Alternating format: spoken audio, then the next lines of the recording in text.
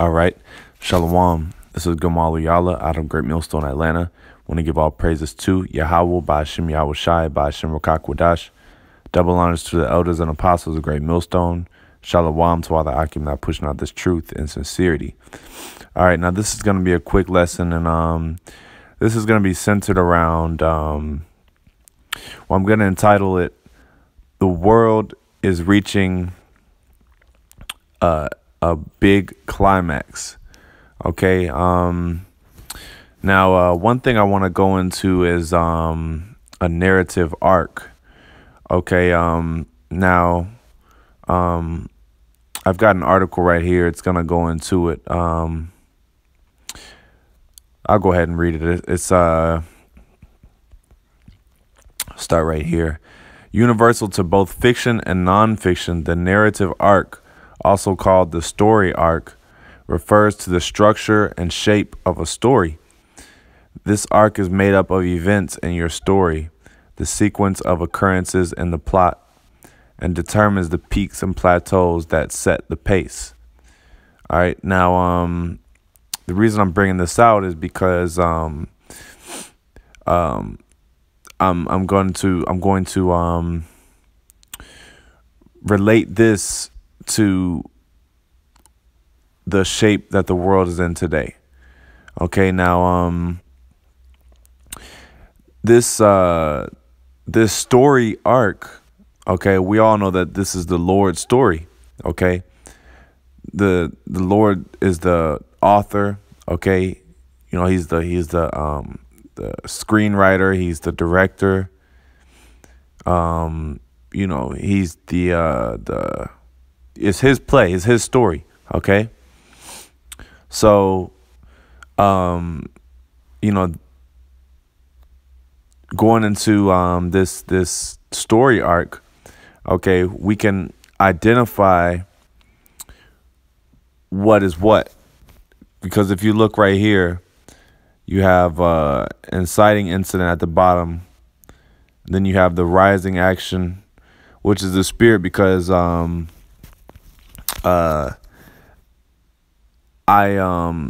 compared the prophecies coming to pass as like a roller coaster going up. Okay, going up, you know, if you've ever been on a roller coaster, it's, you know, a slow ride to the top and then it just drops. And here you have a roller coaster right here. But anyway, it's rising action, climax at the top, and then falling action. Okay, which the climax is like the turning point. Okay, and I'm just gonna get some precepts to identify where we're at now and go into, you know, what's what as far as the story, as far as the rising action, the climax, and falling action. All right, so let's get some precepts. As a matter of fact, I do want to go to this real quick before I bring it out. Slakia. Okay, here it is. So this goes into a little bit more in depth on what's what. So rising action. Characters are faced with problems and characters must continually overcome problems. Now, who are the characters? The characters are the elect. Okay. As a matter of fact, let's get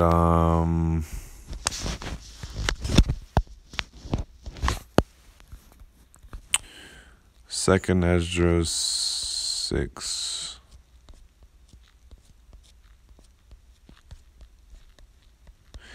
Second Ezra 6 and 54. Okay. And after these, Adam also, whom the Lord made us Lord of all thy creatures, of him come we all, and the people whom thou hast chosen. All right, meaning the elect is chosen. Okay. Everyone comes out of Adam. But the elect was chosen, okay? And it says, all this have I spoken before thee, because thou madest the world for our sakes. Okay? Yeah, so the Lord made the world for Israel and the elect's sakes, okay? So So that's how you know who's the main character in the scriptures, okay?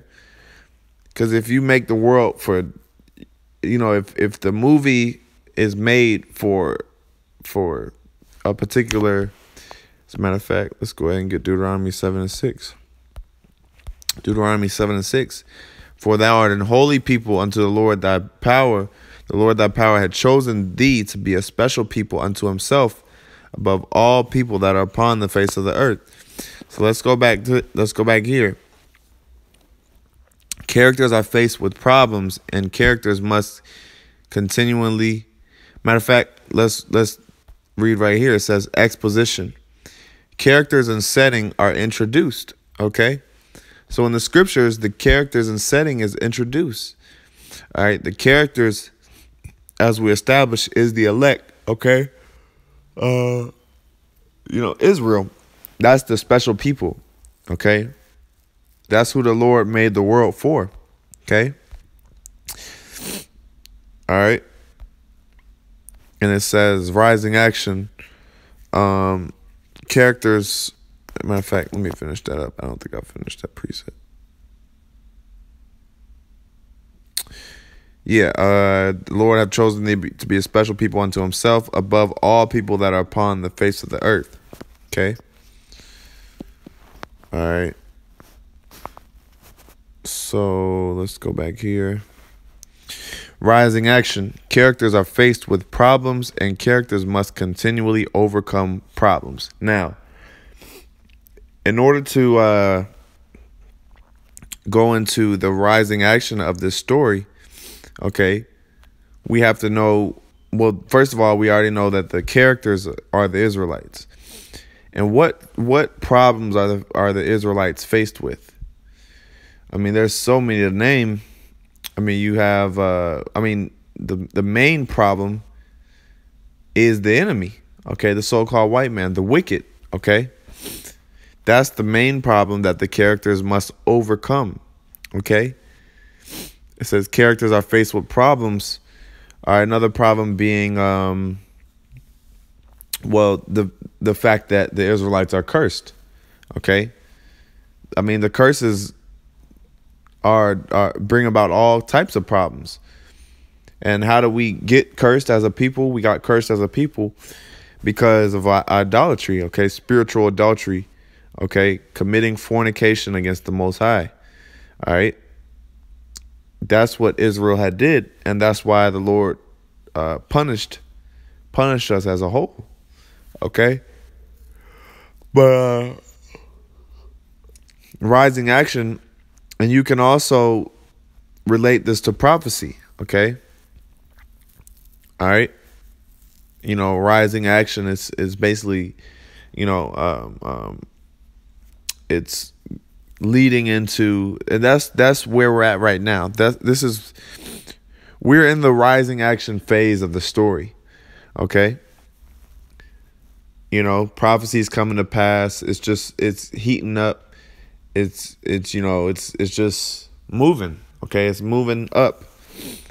It's moving up in a direction, and every story is based off of every story is based off of this format. Every story is based off of this format right here: rising action, climax, and falling action. All right. So, matter of fact, let's get a rising action preset. Okay.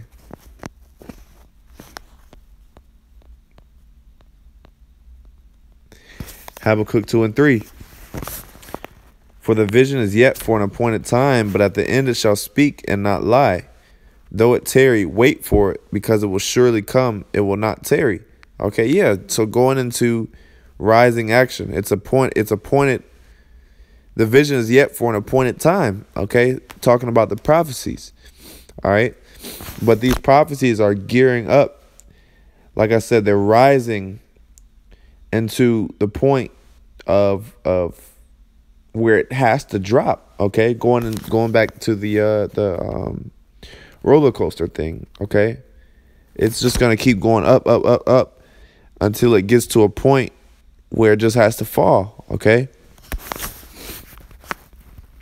It gets to the climax, and we're approaching the climax of the story, okay? This is rising, is getting heated up, but it says it's for an appointed time, and at the end it shall speak.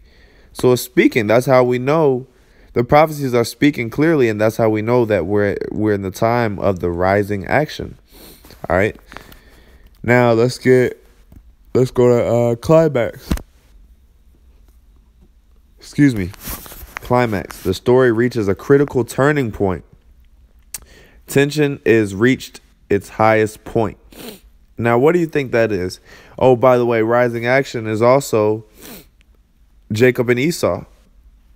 That's the main thing. The characters are faced with problems, and characters must continually overcome problems. So the problem is the enemy, and we got to overcome the enemy, the so-called white man, okay? And everything is about Jacob and Esau, okay? But the climax of the story is when basically Jacob and Esau meet head to head, so to speak, okay? And that's going to be the climax, okay? The climax is YAHAWASHI coming to visit the earth with the chariots. Okay, the climax is the nuclear missiles. The climax is the RFID chip. See, all these things are the rising action, the chip cards, the wars of rumors of wars. All that stuff is rising action, but the climax is going to be actual war, okay? The lead up to the chip, you know, they got all these different new technologies, but the climax is going to be the chip, okay? The climax is when the prophecy actually comes to pass, and that's the critical turning point. See, that's when everything is going to change. As soon as the prophecy comes to pass, now the characters are going to switch roles as far as the kingdom. The kingdom is going to switch roles. It's going to completely transition. Okay? Now, let's get that. It's going to translate from one kingdom to the other. Let's get that. This is, I think it's 2nd Ezra 6 as well. 6 and 9. 2nd Ezra 6 and 8. And he said unto me from I'll start at 7. Then answered I and said, what shall be the parting asunder of the times? Yeah, what's going to be the climax of the times? Let's get that word, parting asunder.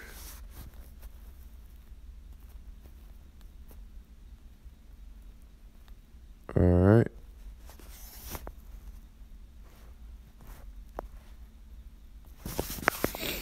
Let me get it real quick.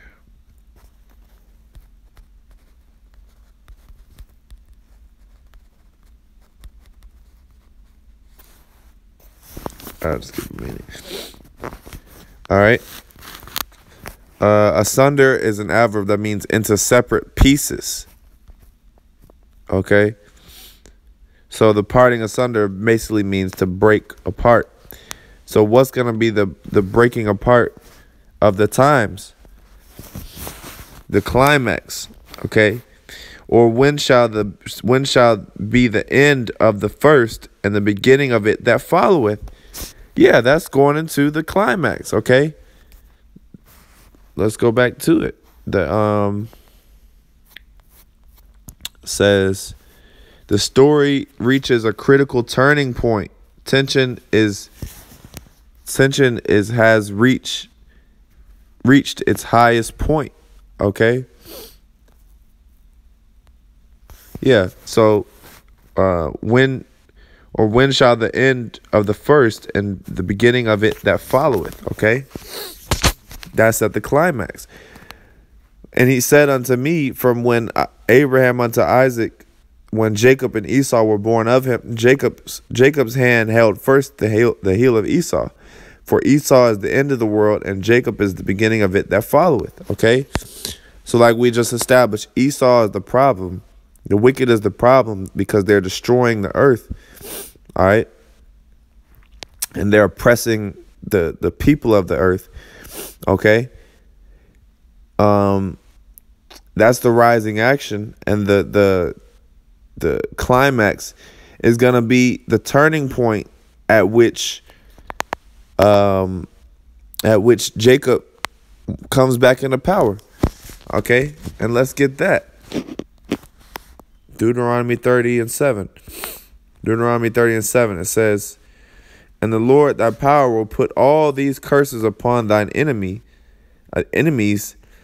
and on them that hate thee, which persecuted thee." Yeah, that's the turning point. Let's go back to it again. It says the story reaches a critical turning point. Tension has reached its highest point. Okay, yeah. So this is the turning point. Okay, when tension is just at a peak. Okay, because Jacob and Esau will meet face to face. Okay, Jacob and Esau will go head to head. All right.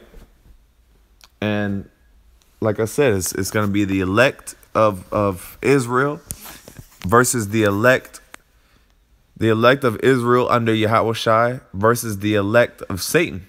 Okay, the elect of Satan, which is the so-called white man, the elites. All right, so we've established the climax. Now we go into the falling action. It says tension eases and things get to start worked out. Things start to get worked out in the story. Yeah, and that's going to be the falling action is going to be when we begin to set up the kingdom, okay? You know, the elect gets delivered, okay? And all wickedness can be put out of the earth.